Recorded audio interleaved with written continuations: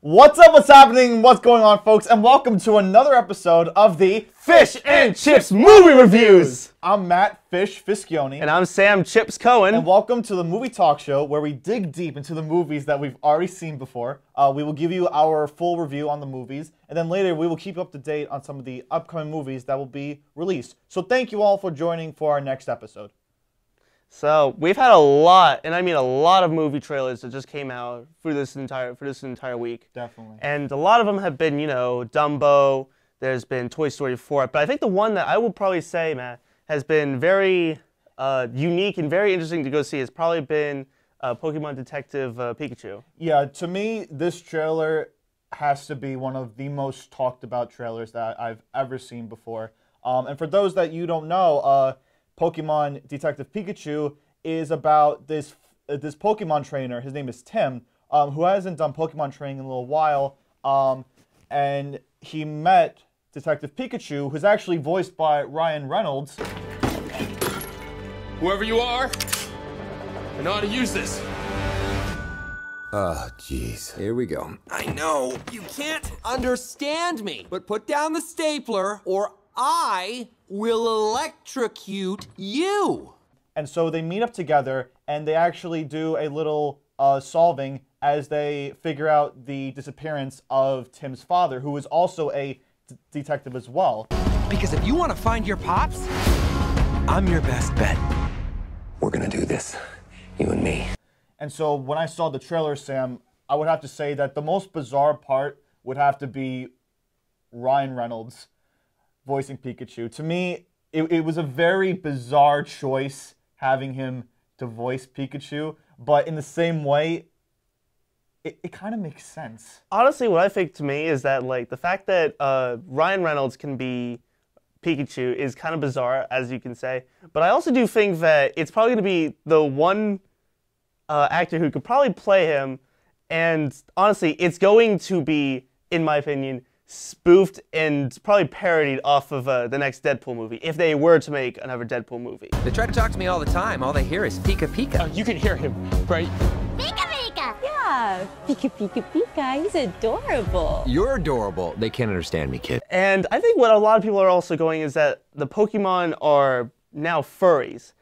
I don't have a problem with that. I can understand why people can have a problem with that because, you know, because seeing Pokemon as furries is weird, but then again, look at them as if they were, like completely skinned, and that was their basic, like, skin. It would look weird, so I think, like, looking at it, it doesn't look that bad, so it's, I don't know, I'm very interested to go to see this. I had a very big Pokemon childhood. I've collected the cards, played the games, watched the TV shows, even seen the movies. I'm very into Pokemon, so this is going to be, I'd probably say something I'm very interested to see, but then weirdly, like, is this really going to be good? Now, I think you might actually start judging me on this, but as a kid, I haven't actually seen as much Pikachu. The only thing that I've done that's related to Pikachu was to have 2 Game Boy games and having some cards. But other than that, I really don't have enough experience with Pikachu. But after seeing the trailer, it does look really interesting. I feel like in some aspects that some of the special effects aren't done, so probably that's why people are saying that the Pokemon is actually a little bit too furry. You know, as me not being a huge Pokemon fan, I would actually get out of my way and, you know, and to go see it. So, I'm definitely going to go see it. And I hope if you're really into seeing something that's maybe going to make you feel very interested to go see and maybe want to go see, I'd probably suggest, and we're all going to try to go see Pokemon Detective Pikachu. Yeah. So, Sam, a couple months ago, you and I actually saw a movie together, and I was actually very surprised that you didn't like this movie. So it wasn't actually that I didn't like it. It was that I wasn't scared enough. And this movie that I wasn't scared about was The Nun. So The Nun is basically a movie about a novitate, which is a nun in training, and a priest who are being sent to an abbey, which is abandoned in Romania. As they get deeper and deeper into the abbey, into the investigation, it starts to get more troubling for them. And the spirit that they encounter is a Valak, I believe. And it's disguised itself as a nun. It's just a movie that comes out of the Conjuring series, and I didn't really have a problem with this movie. I mean, it could be a good movie. I think what it was is that I just wasn't scared. Like a lot of movies, you want to be getting that feeling of like, "Ooh, there you are!" Like it just is out there and makes you go, "Oh my God, that came out," and now I'm scared. But really, I just knew when the jump scares were coming, and it just was really, really awkward to see. I was kind of that kind of person in that movie theater who would just go, "There it is. That's there. That is the jump scare," and it just comes and I go, I told you so." Sister, please. This way.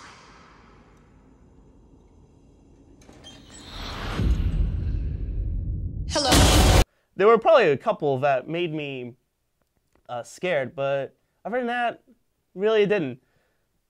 So, Yeah. Did it make you any scared? So it's actually very funny because me myself being a huge horror movie fan, going into this movie, I was actually very excited because when I saw the second Conjuring, I was very interested in the nun character. I feel like at the end, I feel like she wasn't there enough, so I really wanted more of her. So for her to have her own movie, I was very excited for it. But after leaving the theater, I was kind of left disappointed. I felt like there were one or two scares where I kind of popped up, but overall, like you said, most of the scares were kind of planted in the most predictable way possible. I would like to see her back in the future, and maybe she can get some sort of comeback. But for me, not only as a horror movie fan, but also a fan of the Conjuring series in general, it was honestly a big letdown for me. And what would you actually give this this rating of a movie? Of so like 1 to 10? For those reasons that I just gave out, I'm gonna give this movie a 3 out of 10.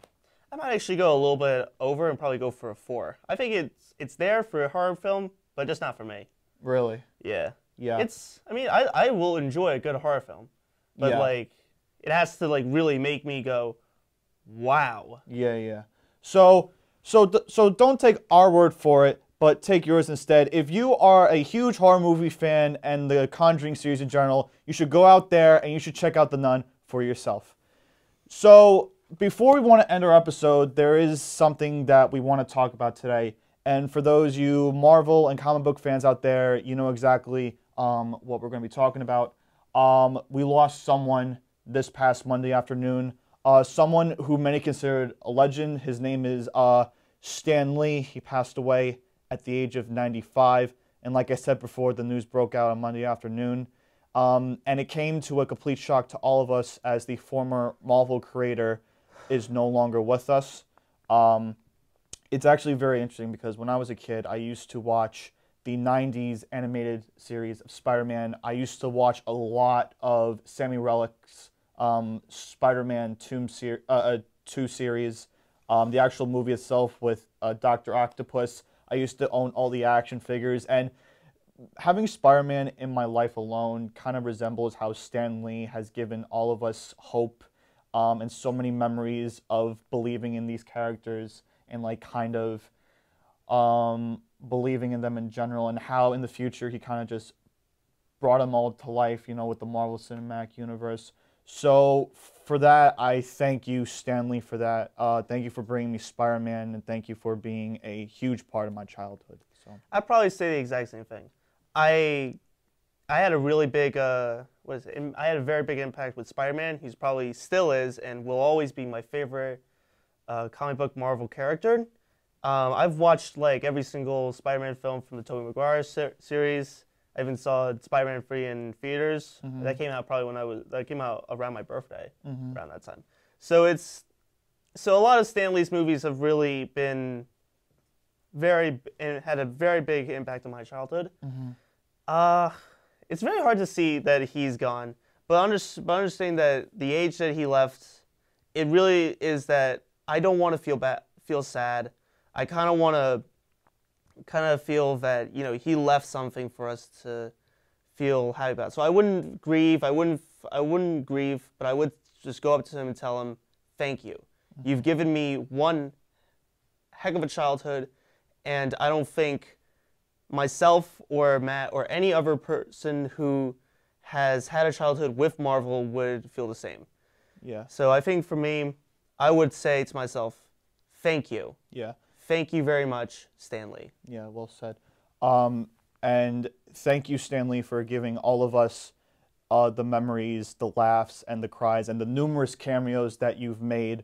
You are truly something else, and there will be another Stanley. So thank you very much. And on that note, we are out of time, folks. Thank you so much for joining us. I'm Matt. And I'm Sam. And tune in for our next episode of the Fish and Chips movie reviews. And as always, for everyone watching, Excelsior!